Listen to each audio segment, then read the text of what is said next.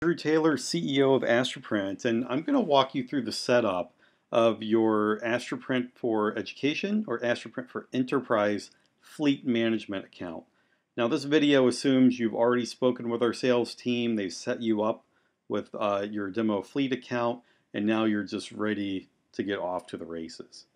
So first you're going to log in, of course, and then go to the Groups tab, and you need to create a group to get started. Now, a group is a collection of resources.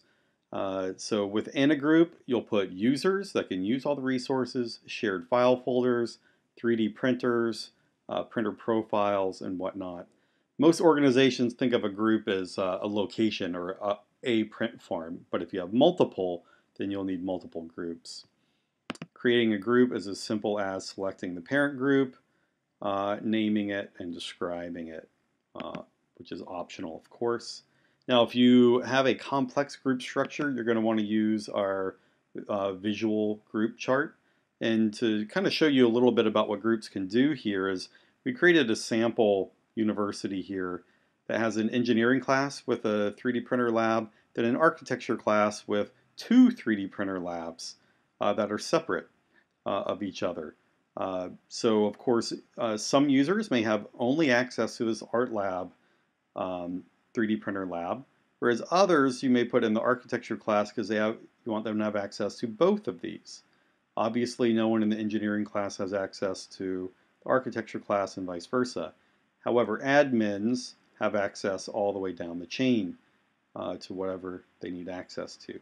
So pretty straightforward. You may not need something that complex, but it's available to you if you do. Now, after you've created your group, you're going to want to add 3D printers to your account. Now, first off, your 3D printer needs to be communicating with the platform. This means you either need an Astra box, gateway or touch, connected to the printer, or B, an OctoPrint with AstroPrint plugin in your OctoPrint build, or C, you've purchased 3D printers that come with AstroPrint pre-installed. Regardless, you go into your AstroBox, OctoPrint, or the printer software, and you log in to AstroPrint on the device with the exact same credentials as you're using for your Fleet account. That will connect it to the Fleet account, but it won't show up here yet. You have to hit Add Printer, and this shows machines that are communicating with the platform but haven't been assigned to anything at all. Come over, assign it to a group, and then add the printer, and then it's in. Right? So pretty straightforward. Next, you're going to need to add printer profiles and materials profiles. Super simple. You can import them straight from the AstroPrint database if you want to use our start and end G code and whatnot for the printers. Or of course you can create a custom printer profile, select your own default slicing engine and start and end G code and whatnot. And very easy. For materials, then for each of these, you just come over and click the materials icon. Same thing, import ours, or create your own custom ones from scratch. Now, for creating entire slicing profiles, meaning your infill and raft or no raft and all of this, that's actually done on the front end of the system, and I'll show that at the end of the video. All right, you want to create a shared file folder for your group, or at least one, maybe several. It's as easy as hitting create folder, naming it, and selecting which group the folder is for. Then you'll see it here, designs, if that folder has been shared into other groups or not. Group queues are going to be very important for pretty much everyone using the system. In creating your group queue is easy as naming it and selecting which group it's in. For managing the group queue, you simply click on the group queue.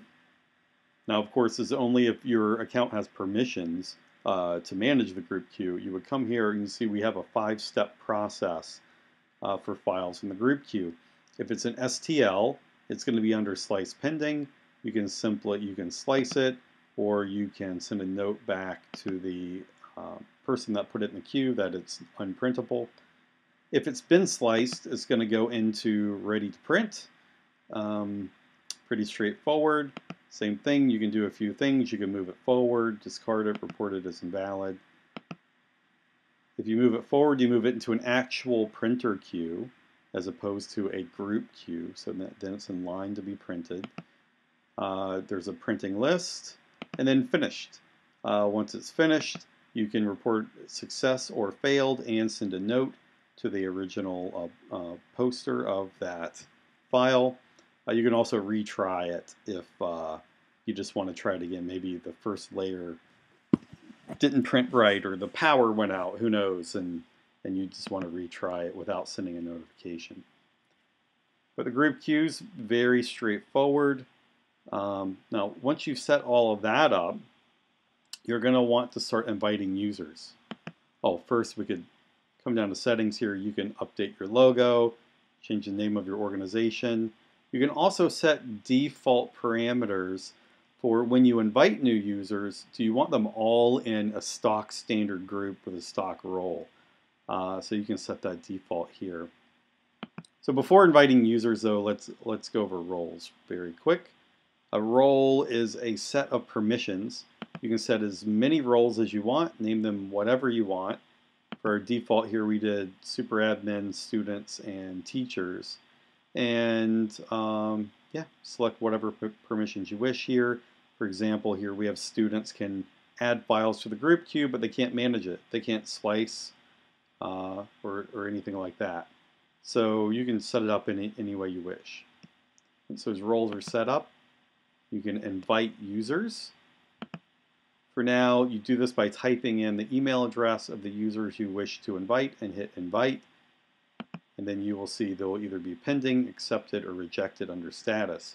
We will be releasing SSO capabilities. So most organizations, we realize this is not functional when you have hundreds and hundreds of people every semester, every year coming in.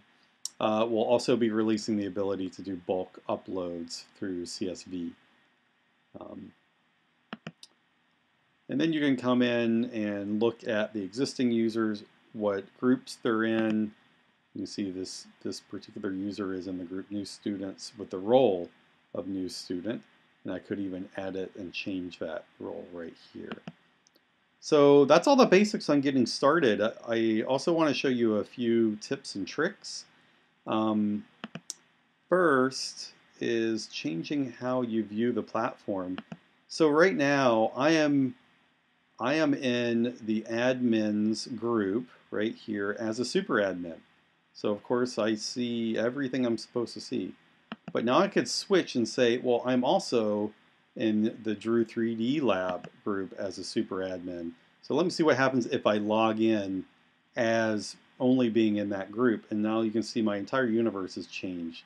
The users that I would see will be different. All the permissions, it's all different at this level. Now this engineering class, I'm actually in as a student. So I get to see, I can see what would someone logged in as a student see in this group.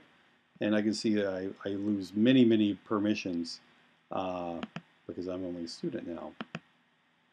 So that's very, very helpful in setting up your system, seeing what's going on with users.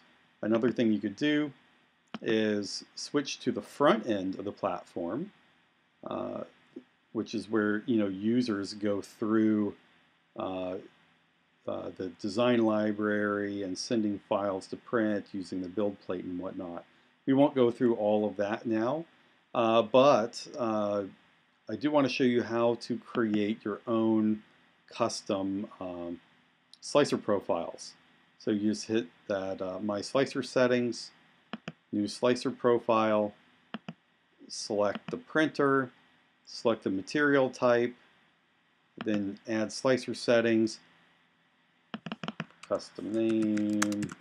So then you name your new slicer profile, and then you can change any of the settings you wish. If you want to change the actual slicing engine, you'll need to do that in the printer profile section. But for each of the 3 slicing engines we offer, all of the settings within the engine are here. And then once you're done, you simply hit save and you've created a custom slicer profile. Again, assuming you had permission to do so. And that's it. That's the basics of getting started. Hopefully that helps. And please let us know if you have any problems.